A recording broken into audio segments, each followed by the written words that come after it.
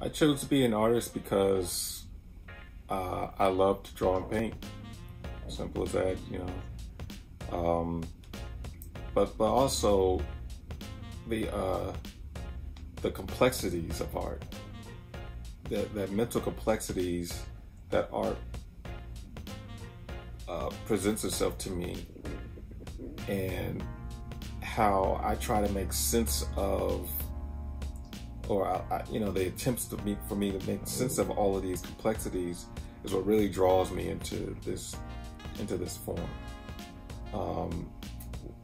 Whenever I go through life experiences, such as traveling or hanging out with friends and family, I capture those spaces, the colors mentally, that surround the moments that I have, that I experience, and I try to piece those elements mentally together and express how I felt at that time.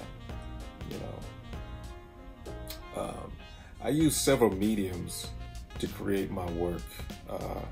I work with graphite pencil, charcoal, soft pastel, oil pastel, acrylic paints, and I use digital art software to do my illustrations and stuff.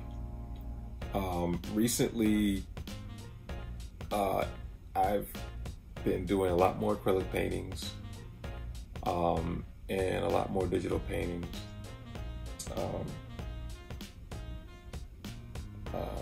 With acrylics, I use different types of tools to recreate my images, instead of just using like the traditional paint brushes or a palette knife. You know, I'll use like, sometimes I'll use like household items. I've used bubble wrap, or like saran wrap, string, you know, or I've used 550 cord for those military folks, army folks. Chains. I've used a rubber mallet to paint. What else have I used? I've used plastic wrap. Sometimes I've used a blow dryer. You know,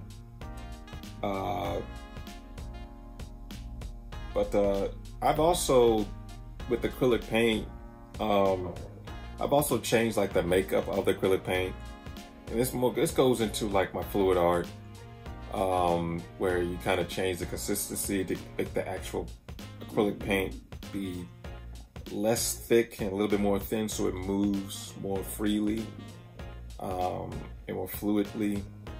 I added like silicone oil and some other sedatives. I've used the fluid medium, water, add a little bit more water to it to kind of change the consistency of the acrylic paint, to kind of make it less drying and more free flowing.